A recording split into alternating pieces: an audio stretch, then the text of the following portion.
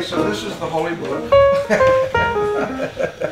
Now, this is one of many, many sketchbooks, and this one's actually sketched in a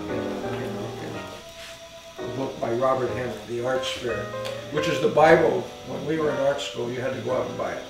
I sketch in normal sketchbooks all the time. My favorite subject is Fred Kelly, because he always comes in with different disguises. He plays Santa Claus, sometimes he comes in with mustache, sometimes he comes with long hair, sometimes he comes with short hair. Anyway, and he always allows me to draw him. The reason that these sketches are in a book is because I was sitting somewhere and I saw something I wished I had, and I didn't have a sketchbook with me, but I was reading a book, so I drew in the book that I was reading.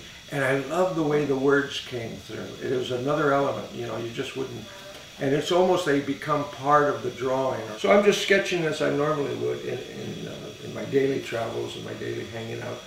And then the words somehow magically sometimes will apply to the drawing, and it's a nice marriage, it's a happy marriage, you know.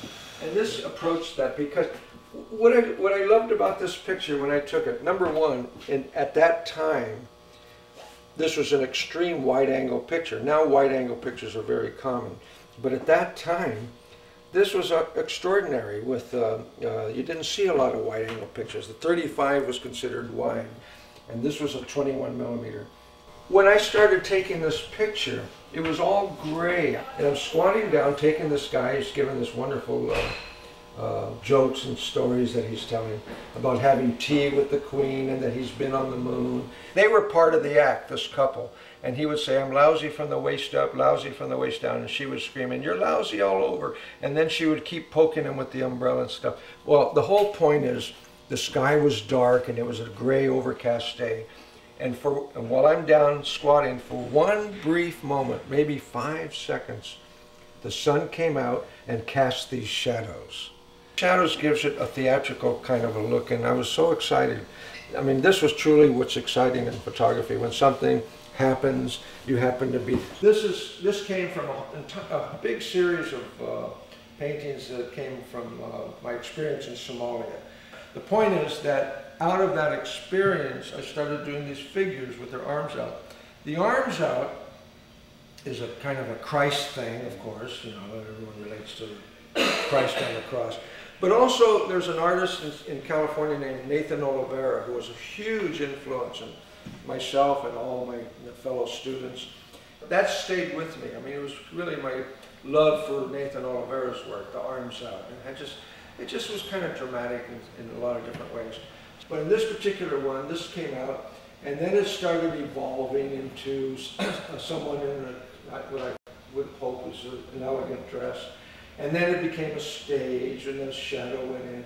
And it just didn't seem to, so I started writing in it with different, the writing is all about story, because when this was done, it reminded me of something that happened when we were kids. A dance teacher in our small town, Mrs. Villanueva, and my sister was one of her students. And so that was very unlucky for me, because then my mother would drag me to the recitals at the Fox Theater every year. And I just found it amusing that every year we'd sit through all these cute little girls dancing around in their tutus. But at the end, Mrs. Villanueva would come out on the stage and very proudly announce that now her daughter will perform Swan Lake again. Had to conclude that of all the people I've met in the world, Lee Romero is clearly the most creative.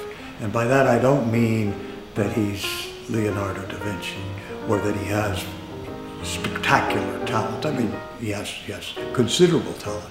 But I do believe that if I had to go to jail, and if I could choose somebody to go to jail with, of all the people in the world that I could choose, I would, I'm sorry to tell him that, but I would choose him, because he was going to amuse me. He combines creativity with play. It isn't something you necessarily do for your career. It isn't something you do to enhance your status. It is because you can't help it.